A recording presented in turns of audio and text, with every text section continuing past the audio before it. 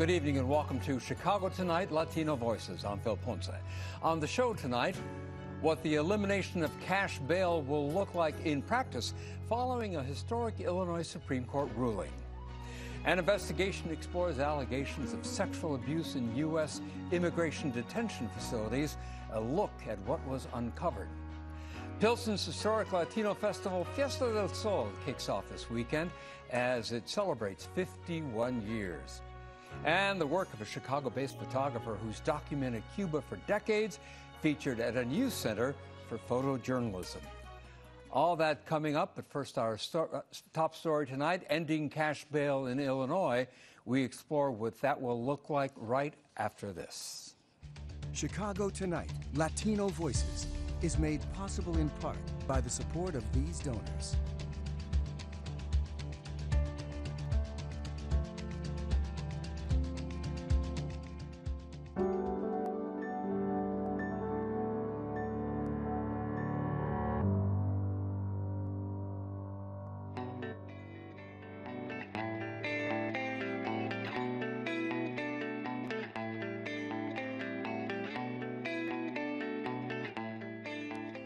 Illinois is set to become the first state in the nation to entirely eliminate cash bail.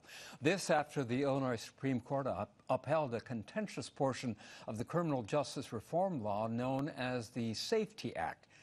It'll take effect statewide beginning September 18th. But what exactly will this historic measure look like in practice?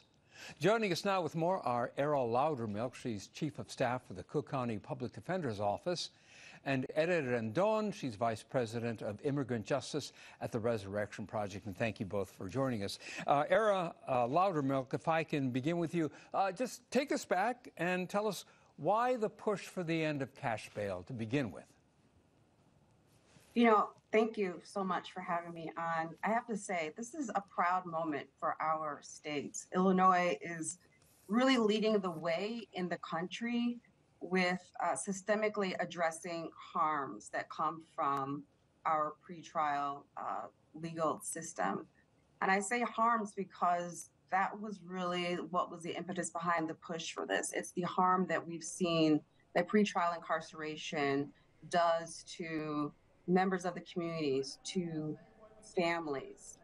In our current system, a lot of people are held pre-trial simply because they didn't have access to the financial resources to pay for their bond. That decision to make them pay for their bond is often made in a very quick bond court hearing. And, a judge has the ability to very quickly make a determination about whether or not someone is held pre-trial. And let's, if I may interrupt, let's take a very quick look at some of the other provisions of the law, Ms. Loudermilk. As I mentioned earlier, the 5-2 Illinois Supreme Court ruling says the elimination of cash bail is now constitutional. And this graphic explains what that will entail. Those who are arrested will appear before a judge for an initial hearing. Prosecutors can request a detention hearing. The decision is then made at the judge's discretion, and if the defendant does not pose a safety or flight risk, then they will be released without jail. Era Loudermilk, if I can stay with you briefly, what does this decision now mean in practice? How is it going to work? In practice, it means that we're going to have a much more intentional hearing process where a judge can evaluate in a much more meaningful way whether or not an individual poses a significant risk to the community. And that will be the decision for whether or not they're held pre-trial. In our current system, if that determination is made and someone has access to resources, they're able to pay a cash amount and buy their freedom. That's not going to be the case under the new law. Money is completely removed from the equation. Instead, there are other conditions that a judge may impose when he's making a consideration of whether or not this individual poses a threat or a risk to safety in the community. And they can impose other conditions to try to preserve community safety when they make the determination that pretrial incarceration is not appropriate. Ere Rendon, your team works closely with the immigrant community. How is the old system affecting immigrants? Yeah, so several dozen organizations that serve immigrants, including the Resurrection Project, have been active in supporting ending cash bail, precisely because, oftentimes detaining folks before pre-trial, independent of whether they're guilty or innocent, will lead into harsher convictions. And harsher convictions really have a really bad effect in the immigrant community, oftentimes leading to deportations, even for folks that are legal permanent residents, for instance. And so we want to make sure that folks are able to, regardless of whether they can pay or not, that they're able to consult with an attorney. And oftentimes for immigrants, it means consulting with both a defense attorney, but also an immigration attorney. Errol Loudermilk, you alluded to the fact that a judge still has control regarding whether a person should or should not be released before trial. Remind us, what is that process like? For example, what are the offenses for which a judge can decide, no, this person is not going to be released? Yeah, so there are several categories of offenses that are built into the law, that were a result of years of careful thought and negotiations with law enforcement and other court stakeholders. And, the system is really designed to really prioritize safety and community safety. So some categories of offenses would include all non-probationable offenses that are for gun-related felonies, all stalking charges, sex crimes, all domestic violence charges, all forcible felonies. So there are several categories of offenses where the state may ask a judge to consider holding somebody pre-trial based on the potential harm to the community. And Ere Rendon, as you know, notwithstanding that for want of a better term, safety measure on the part, role that the judge plays, there are still many critics who say, notwithstanding that, a lot of dangerous people are going to be on the street as a result of this change. How do you react to that? Yeah, we've been actually having a lot of listening sessions along with the Chicago Community Bond Fund in our community, where what we're doing is we're bringing folks and listening to those concerns and then talking about what it actually means, right? This bill does not make it so that folks that have been convicted of a crime are given freedom. Really what it is that it's saying that at least at the pre-trial, before you are, before you're convicted, everybody will be treated the same. And I think fairness is definitely a value that, we can all respect. And when we're able to have those conversations and folks understand, fairness definitely wins. Ere Loudermilk, how about your response to that? Because as you know, there are some prosecutors and many people in the law enforcement community who have been just so strongly against this. What do you say to them about the prospect of dangerous people being put on the street? I think that the thing that really stands out to me is the fact that there's this misconception that, incarceration makes us safer.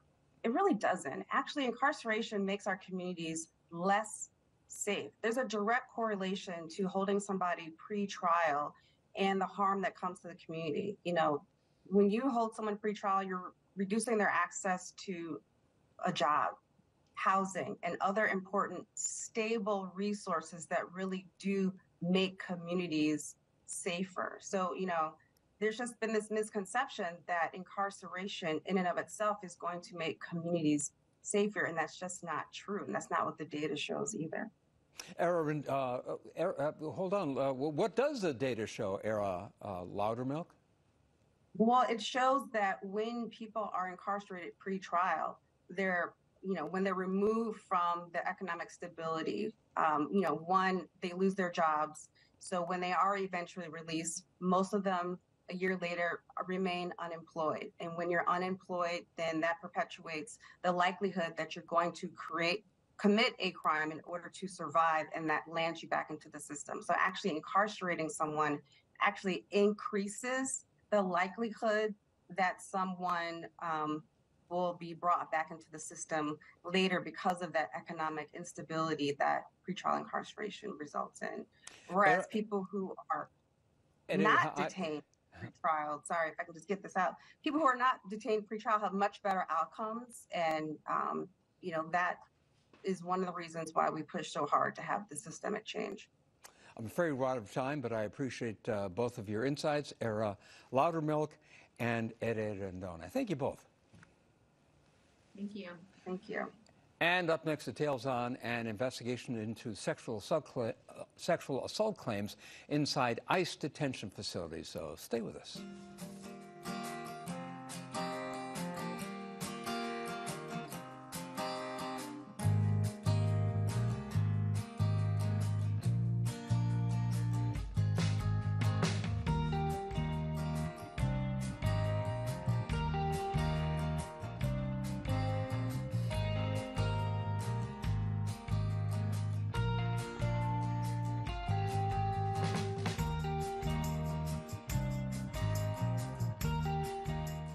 PBS NewsHour producer Zeba Warsi has been investigating sexual assault claims in immigration and customs enforcement facilities since 2021. As you may know, these facilities are also known as ICE detention facilities. She teamed up with Latino USA and Futuro Investigates to tell the stories of 3 migrant women who allege they were sexually abused while in ICE detention when they were at their most vulnerable in a medical setting.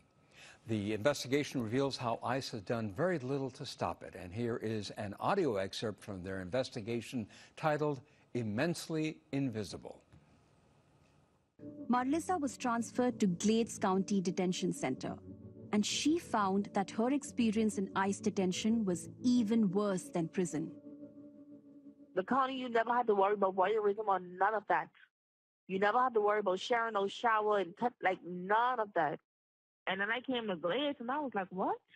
She says that the bathrooms were open and that she had heard from other women that the guards had a direct view of what was going on in the bathroom. We used to see the shadow went up like their head. Like you could see it was a male. And how often did this happen? Like every day. They never fixed the issue. And joining us now from Washington, D.C. with more on this investigation is Foreign Affairs producer for the PBS NewsHour, Zeba Warsi. Ms. Warsi, thank you so much for joining us. And first of all, we just heard a clip from Marlissa's story in the podcast. What has stood out to you about her experience? Marlissa's story is very, very important to how this investigation really unfolds. This woman has been detained in ICE detention for nearly 2 years in different detention centers, and I have been in touch with her for 1.5 years. She was first detained at a Florida facility, the Glades County Detention Center, and she experienced sexual harassment by the psychiatrist there, alleged sexual harassment. She filed a complaint along with other women at the facility to Civil Rights and Civil Liberties, which is a department within the Homeland Security Department, against the psychiatrists and the sexual harassment that they were facing while they were going to the clinic. She also complained about sexual voyeurism, open showers. You heard her talk about that in that clip that you just played. And then after she complained, 1 second, so sorry. Can we do that again? No, continue. We're with you. Okay. You heard her talk about that in that clip that you just played. And after she complained, not much was done about it. And that's what really stood out to me, not just in her complaint, but in many other complaints that we've examined, in public records that we've accessed, in other testimonies of survivors from across the country. Marlissa was transferred from Glades to Baker County Detention Center. And at Baker, she faces similar sexual voyeurism, similar abuse. And she complains again. And she was warned by officials within the facility that if you keep making noises, you will be deported. You could face more retaliation. And that's what ended up happening. Well, you focus on several women, but how widespread might this be? Instances of alleged sexual assaults, voyeurism, and so forth. And that's what really stands out in this investigation, Phil, that this is not the story of just Marlissa or Viviana or Mari, the women that we profiled in the podcast. This is what really comes across after we examined hundreds of complaints of sexual assault and sexual abuse that were filed by immigrants detained in detention centers across the country. This is not a problem that is isolated to one facility or one state. It seems to be a systemic issue that has emerged in our investigation. And I teamed up with Maria Inosa and her investigations into this subject in 2011 with Quadrity. And what we found after so many years is that not only but the fact that it's happening with a certain amount of impunity, that there still is lack of accountability, and that most of these complaints are not thoroughly being investigated. And that is what we hope to change after our story. Well, as you may know, here in Chicago, the Civilian Office of Police Accountability, or COPA, is currently undergoing an investigation into whether police officers engaged in sexual misconduct with migrants sleeping at police stations, but it has yet to identify any victims. What makes migrants so visible in situations like this? That's a very good question, Phil. In our investigation as well, after examining those 308 complaints that were filed between 2015 and 2021 by immigrants detained in ICE facilities, a majority of those complaints were making allegations against ICE guards, contractual guards, ICE employees, detention officers, private prison officers. So these are all officers and people who are in a position of power and authority who are meant to protect these people who are in detention centers. And these allegations of sexual abuse and sexual assaults are being made against them. And the whole angle of abuse of authority really comes to the fore. And immigrants who are held in ICE detention centers are extremely vulnerable. They do not enjoy legal rights like most American citizens do. If they are held in prisons, you have access to pro bono legal aid. But immigrants who are detained in ICE facilities do not have that right. So most of these immigrants are detained in remote facilities, far off from their cities, far off from any relative or family member. It's not easy for legal aid to reach them, for free legal aid to reach them. And all of that really complicates the problem even more and makes them extremely more vulnerable to assault and abuse. And when they do complain, they say that their complaints are not being investigated. So how is ICE reacting to these complaints? I have been in touch with the ICE media department since 2021, and I have been asking them for specific data. I've been asking them for specific responses on all of these allegations that have come up in our investigation. We've got a standard response from ICE that ICE has a quote-unquote zero tolerance towards sexual abuse, and it does everything and follows due procedure. But beyond that, in hundreds of complaints that we've accessed, in testimonies and interviews that we've conducted, I've interviewed at least a dozen survivors of sexual abuse and abuse in detention over the last 2 years. And all of these people are making similar allegations. They don't really know each other. They're perhaps held in different detention centers, but they do tell us that there is a pattern of abuse in detention. There is a use of solitary confinement as a retaliation that is being adopted. There are patterns of invasive pat-down searches, intrusive pat-down searches, invasive touching of genitals, groping, sexual abuse and sexual assault. These complaints are strikingly similar, and they tell us that this is a systemic issue. And ICE has failed to really respond to those questions and has failed to truly tackle the problem of accountability that remains. Zeba Orsi, thank you so much for your insights. We appreciate it. Thank you very much. Thank you for having me, Paul. And you can listen to the full podcast, Immensely Invisible, on Latino USA, and you can read the full investigation at futuroinvestigates.org. And up next, capturing life in Cuba in a new photo exhibit, so stay with us.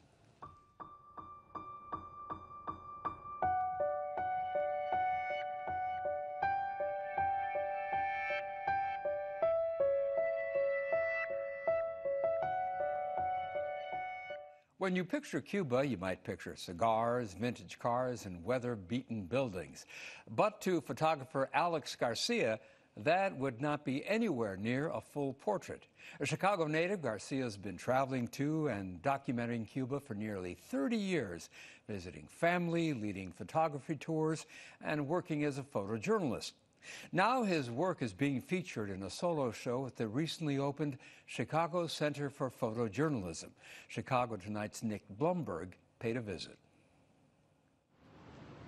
Alex Garcia first visited his family in Cuba in 1995. I was really propelled to go there for the first time to see them because it was right after the Balseros crisis, where people were basically jumping into the ocean.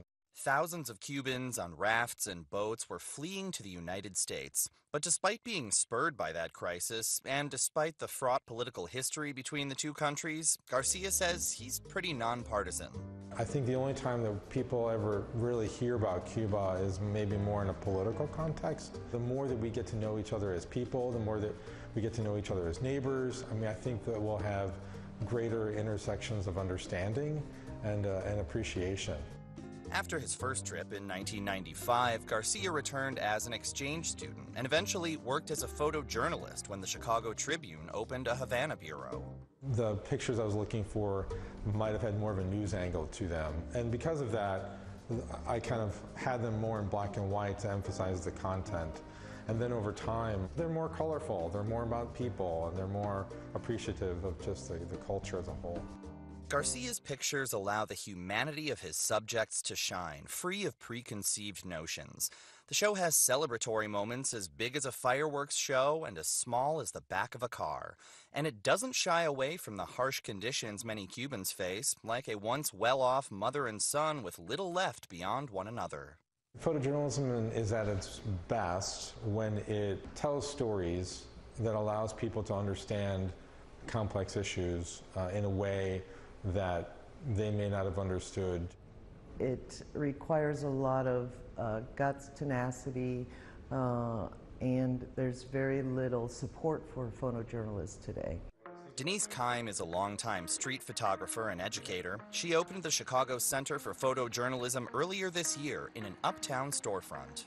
It was really important for me to bring art and this back down to the street level, just like the bodega and the butcher and the beauticians and the coffee shops. In addition to exhibiting photographers' work, Keim's teaching street photography, the ethics of photojournalism, and hosting a lecture series. She's also planning an after-school series with local high schools. For Keim, the center is a way to make these important images last. The old saying was, your photo was in the newspaper and the next day it's in the kitty litter box, right? So I'm really concentrating on long-term projects that photojournalists have been working on for long periods of time. Alex Garcia's decades of photos certainly fit that bill. Since leaving the Tribune, he's opened a video production company, and he runs workshops in Cuba, taking groups on photography tours. We're staying in people's homes, we're eating at restaurants run by private citizens, and it's really just a really great opportunity to get close to the warmth and the openness of the Cuban people. For Chicago Tonight Latino Voices, I'm Nick Blumberg. The show Enduring Ties, Resilience and Longing in Cuba by photographer Alex Garcia runs through September 15th. We have more information on our website.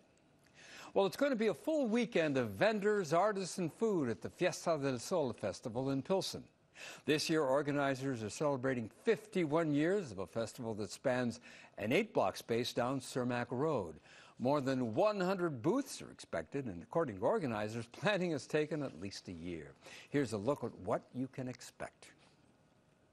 We have a super fun and packed weekend. It's going to be hot, and so we're excited. We're called Fiesta del Sol, and so the sun is out. I'm excited to see everyone return to the festival. We have over 50 vendors. We have 2 stages of entertainment. Our main stage on Morgan and Cermak, and our second stage at the park, Dvorak Park. We're going to have some karaoke. We're going to have a folklorico fiesta, a little bit of everything, Mexican bands, local bands, and of course a delicious food, the tacos, pambazos, enchiladas, and a little bit of everything. This festival came out of grassroots movements in the Pilsen community, thanks to local leaders, students, and the community that came together to demand the building of Benito Juarez High School. And so through that celebration, it became a block party, and then over the years, we're now celebrating 51 years of that initial block party, which is now a mile-long festival. And so definitely one of a kind, family-friendly, alcohol-free, and made for the community.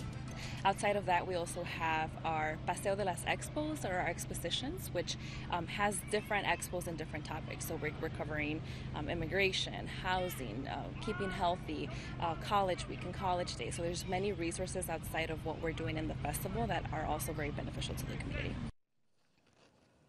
The festival runs through Sunday and admission is free. You can find more information on our website. And that is our show tonight. Be sure to check out WTTW.com/news for the latest, very latest from WTTW News. And while you're there, check out our summer festival guide. And be sure to join Brandis Friedman this Monday at noon for our next virtual Chicago Tonight Voices community conversation. We'll be discussing public safety and the impact of systemic violence on everyday life. Again, that's Monday, July 31st at noon. To RSVP, visit WTTW.com/events. Now, for all of us here at Chicago Tonight, Latino Voices, I'm Phil Ponce, and I thank you for watching.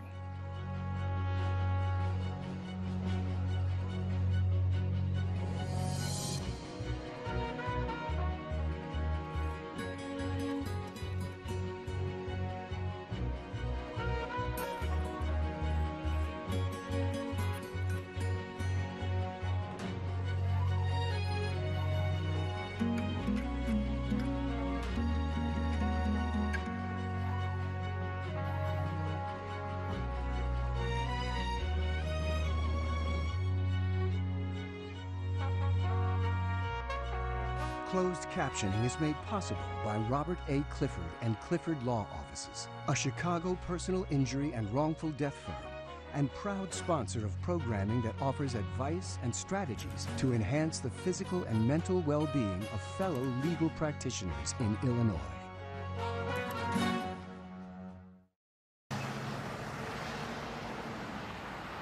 The fall of the Berlin Wall in 1989. I don't have even the English words to explain how I feel. It was the beginning of the end for the Cold War. Gorbachev saw there was no way of resisting it. Inspiring the people of other communist countries to revolt. His execution was shown on television. The story of how it happened. I have been dreaming of this for years. The 100 Days.